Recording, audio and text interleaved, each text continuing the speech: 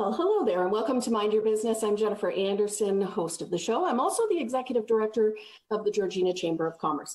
This is a show that we put together along with Rogers TV Georgina, and it's for and about business in our community. On today's show, we're talking about the trades and that sector. We would be remiss if we didn't have a show that focused on GTTI because of this organization, what it has done in the past, what it is doing, especially now more than ever, for the trades in Georgina and the impact it will have on the trades in Georgina and beyond. On this show today, I have three guests who are part of GTTI. I'd like to introduce them for you now. First, we have John DePapri. He is the chair of the GTTI board. Hi, John. Thank you very much for having us on, Jennifer. It's always a privilege to be able to come and share some of the great news with you and the community at large about what we're doing at GTTI. So again, thank you for inviting us. Especially now more than ever, because there's so many exciting things that are happening with the organization. Mm-hmm.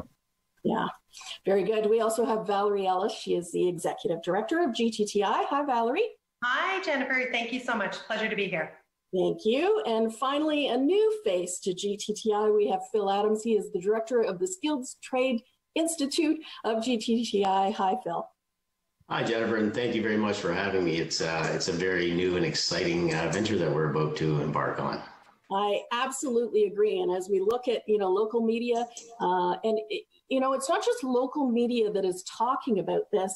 When you see the press releases, when you see the quotes in our local media, and you see ministers, when you see everybody who is talking about it beyond Georgina, I'm thrilled that this is something that really is taking place in our community. So I think we would be remiss if we didn't, we want to talk about what's happening now. We want to talk about what's happening in the future of GTTI, but I think we definitely have to know where the start came from. So I'm going to throw it over to John, because John, you have a wealth of information when it comes to the history of GTTI. I know it could be a show on its own, but tell us a little bit about what GTTI stands for.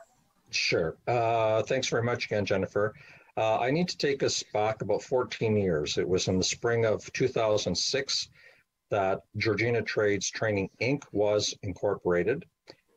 Its roots go back to Jerry Brower, who unfortunately has passed away since, who came across some information which basically divulged or showed that high school students in particularly Sutton and Keswick had a disproportionate rate of dropout instances, had a disproportionate rate of students not pursuing post-secondary opportunities. That was not acceptable. Anyone would say that. So a group of people got together and said, we cannot accept the status quo for what it means for our youth in this community. We need to do something. A group of people came together. It was Jerry, really, ultimately, who brought the group together, but managed to engage some very strategic community partners. The two school boards, South Lake Community Futures, Town of Georgina, and the Chamber of Commerce as well. That group came together and said, what is it that we can do to try to improve the situation for our high school students, whether they've completed high school or not? We need to do something that is going to get them engaged and involved in the economy of what goes on in the world. They came together and decided that trades, even back then, was something that was struggling. This is going back, again, 14 years. So they put together this model of what became GTTI. And we should make it clear from the beginning that the founders of the organization knew full well that we were not going to survive in a world that was loathed with competition. So they decided that they did not want to become a private career college. They did not want to become what's called a training delivery agency. They did not want to be affiliated with a community college or a branch of that. They wanted to do something that would give freedom and flexibility to deliver programs that would be current in nature and relevant at that moment in time. So the organization was born. We were very fortunate at the time. Town of Georgina leased back the property that we still occupy on 5207 Baseline Road. South Lake Community Futures and Trillium Foundation gave us some grants to retrofit that. We took out a guaranteed loan with the South Lake, guaranteed by the town, allowed us to retrofit the building to the point where it is now. And we have had improvements over time. For example, the Chippewa of Georgina Island First Nations also were a part of establishing our welding suite that is now in that facility. We have partnered over the 14 years with community colleges from all around the neighboring area, not one in specific. What we've always done is we've looked for what is the strength of programs that are offered at the various community colleges to give our students the best that we can. So when we look at, for example, the pre-apprenticeship arborist program that we've run in the past, with all due respect, Fleming seems to have been the one that people would go to. We've looked to automotive technology. We've partnered with places like Centennial. We look at George Brown. We've looked at a whole lot of different organizations. So over our 14-year period, we've seen over 10,000 students go through our doors and receive some type of training. Wow. That training, again, those programs were in conjunction with community colleges. However, we've developed our own programs that we are funded through, for example, Regional Municipality of York. Our SET program has been there for the last 11 years, and we have diversified that program, again, to meet whatever the needs are in the community at the time. So we have developed everything from office training, introductory office admin training, to golf greenskeeper program that was actually done in partnership with the Briars, using some of their staff and facilities. So that's what we've done. Our training programs continue. They are anything from a 4-hour certification or recertification program right up to our 40-week pre-apprenticeship programs, either that we do on our own or that we do in conjunction with the community college. We are extremely happy with what we've done. Our results speak for themselves. And as a result of that, about 3.5 years ago, we decided that we needed to broadcast to a greater audience and have more students come into our program. So we went through this long, complicated 3.5-year-long process. That could be a show all unto itself. We developed a proposal that was accepted by the Ministry of Labour, Training and Skills Development, funded through the Skills Advance Ontario program. At that time, Phil was not yet on board, but Valerie was very much involved in the beginning stages of that, working on that proposal, making that submission, and ultimately on the 31st of March of 2020, we were told that we were going to get what we wanted. Careful what you wish for. and so now here we are, having to get a lot of work done in a short period of time in order to be able to meet what we've told people that we are going to do. And we're extremely, extremely excited about that. Well, I love what you said, because I think the word over the last 4 months has been pivot for businesses and organizations who are looking at pivoting their business. It sounds like everything that you've done over the last 14 years really speaks to that type of environment where you were constantly assessing and evaluating what the needs are of the sector, and it really did speak to entering programs, leaving programs that were of interest and of value to any school or any person at that given time. Yeah, and what we've done over time, Jennifer, one of the things that I believe has always been a real strength of ours is we've had, our ear to the ground. We've listened to what do our clients call up or walk through the door and say, are you offering a program on A, B, or C? Employers come to us and say, are you doing any training in A, B, or C? Right. What we knew and what we've known since the dawn of our organization is there's always been a disconnect between the employer and the employee. And our strengths, among our strengths, is the fact that we've been able to listen to that and to actually say, it's time that we do something about it. If there's a gap between supply and demand, what can we do in a very constructive way to start to turn that around? And as a matter of fact, the Skills Advance Ontario project that we were funded under actually speaks to that very issue. So we were thrilled when we find out that, hey, here's a vehicle that we've been talking about for years, because, for example, the apprenticeship program is not exactly the easiest pathway to navigate, either for an employer or an employee. We also know that in York Region, the overwhelming amount of employers are what we would call small businesses. If you're a 2 or 3 person operation and you're looking to sign on an apprentice, that's a struggle because you don't have a human resources department, you're it. And so trying to navigate that system can be very cumbersome. And we thought, well, we've been kind of doing this through our pre-apprenticeship programs. We have our bank of employers that we go to and say, will you take on these people?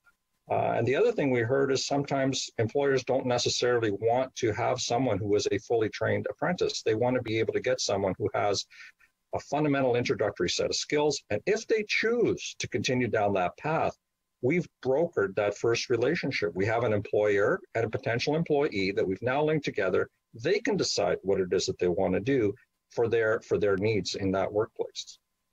That makes absolute sense. I want to bring Valerie into the conversation now. Valerie, you are the executive director. It certainly has been a different 4 months for all businesses and organizations, but you surely have had to adapt some of your programs. We did. We had to pivot very quickly. And pivot's a great word, Jennifer. Just as the buzzword. Yeah, great word. Just as the pandemic hit, we really had to think very quickly on our feet. A lot of educational institutions were sort of, faced with the same dilemma. But in our case, it's very difficult to teach somebody how to swing a hammer online. But we were very, we thought outside the box. We tried to be very innovative, and we came up with some alternative training and programming. One of which is going on right now is our online office administration program, which was hugely popular, so much so that we'll probably end up running another session. And that's where we brought people together and we were able to bring them through this program online with some QuickBooks skills, some Office admin stuff, MS Office, soft skills training. So that has proven to be really, really popular. And we started our whole carpentry pre-apprenticeship program as well. And we were able to offer the first bit of that training online as well. So we were helping students get through their certification process. Now, thankfully, we're slowly able to bring students back into the space, into the center, with social distancing and those kinds of things in place to learn some of the hands-on pieces. So we've had some time to kind of change the way that we deliver programming. And, this is something that we'll likely maintain because this, through innovation comes new ideas on, maybe better practices. So for us, we'll likely continue on offering the hands-on experience that you can get here in the center, but we'll probably likely continue to do the online piece as well. Right. So I'm going to, broadcast my complaint of GTTI right in the middle of this show. As a resident of the link and having our office there, I find it really annoying that your industrial kitchen is across the hall. And when you have your culinary arts programs, I have to smell it. Yeah. That's right. Price you pay for being a tenant at the link. I just wish, we could adapt into some kind of testing or, if you need any help with judging or, those things during the Well, keep those ideas coming. You never know. It could happen. Yeah, but that's one of those programs that, as you said, can't be adapted so much. So to be able to have that flexibility moving forward, and it sounds, as John said, you've had that flexibility for 14 years and really adapting and figuring out what works and what doesn't for each of the students and clients that come through GTTI. Absolutely. Yeah. And I mean, I think that's what we're founded on. You know, it's really, to John's point, listening to what the community need is and what employers' needs are and really filling those gaps. We don't want to redo something that another agency or another service provider is already doing. We want to be able to fill the gaps in training and be able to be very inclusive so that people who may have been marginalized and not able to participate in training due to transportation issues or, inability to access programs, we want them here. So we're very responsive. We pride ourselves on that, and we'll continue to do that going forward.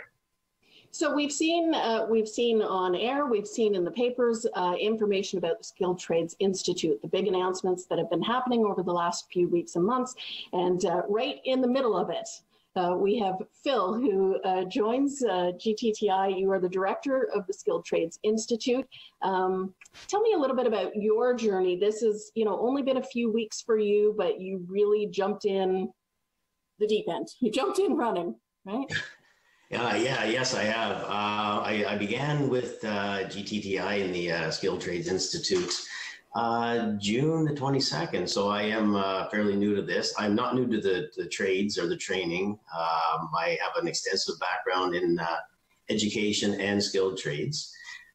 So the journey so far has been very, very exciting. We have been so busy recruiting, filling all these positions.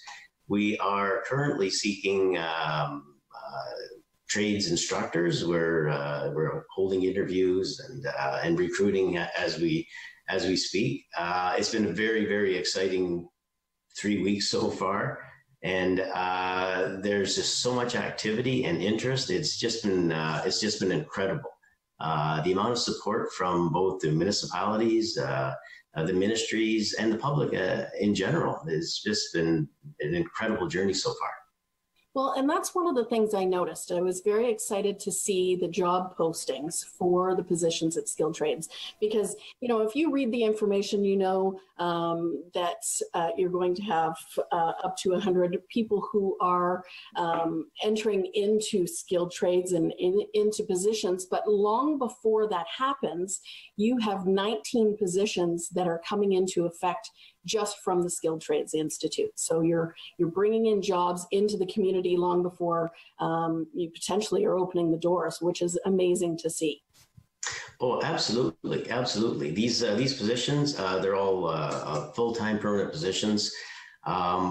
We are going to be hiring in 8 different trades. Every trade that's going to be required to do the complete fabrication of affordable housing units.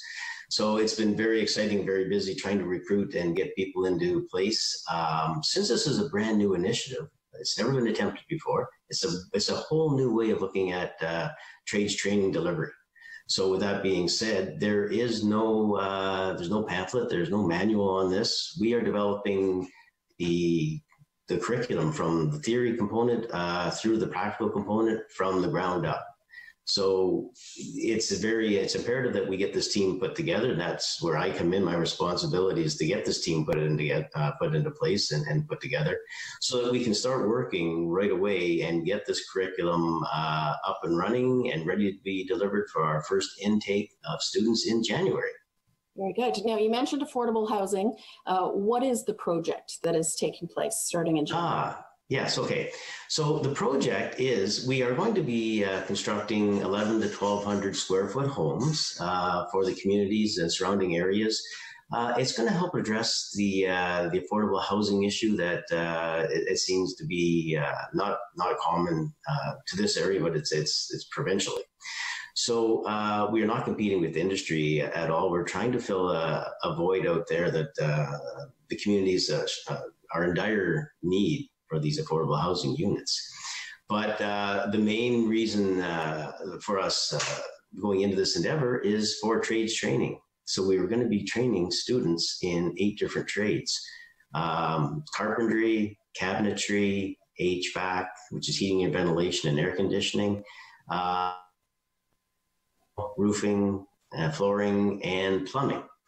So we're going to be looking at around 100 students per intake. It's going to be a 26-week program. We are going to construct affordable housing units. These are single detached homes. They are going to be completed at the end of the 26 weeks. They will be sold, and this will help the Institute become self-sustained. So the students after 26 weeks will be leaving with some very tangible hands-on skills that they can take to any job site and be job ready in their chosen trade. It's like I said before, it is a very, very unique way of looking at training. And John had mentioned too that it'll help the students to open up their eyes, give them a path if they want to pursue to get their certificate of qualification or their Red Seal journeyman or journey person papers and certifications. That door is wide open for them. And if they want to just stay where they are, if they're happy doing what they're doing, the choice is going to be totally up to them. And this is going to help give back to the community as well. So we're going to have a lot of students coming from the high school sector, any walk of life. Anybody is welcome to participate. And it could be just people looking for a change in their life, a change in their career. And we're going to give them the opportunity to explore new opportunities that are right here at the fingertips.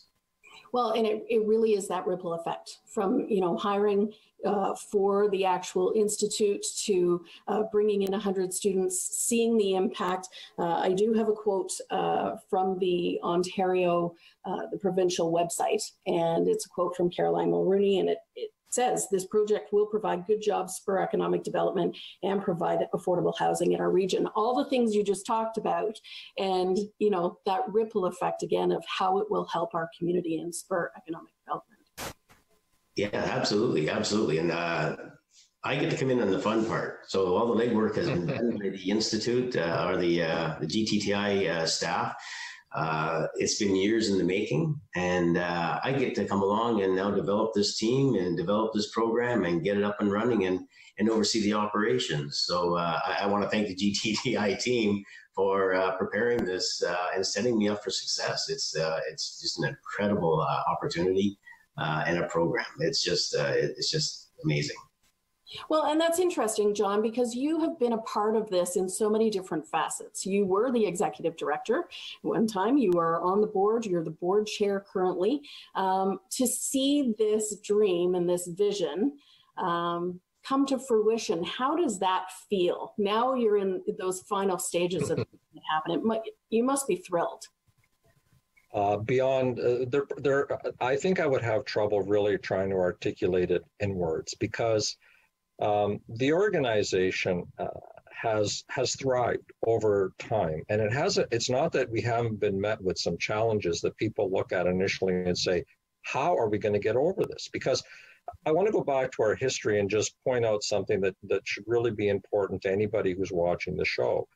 I mentioned that 14 years ago, when the organization incorporated, two of the founding partners were the public school board and the Catholic school board.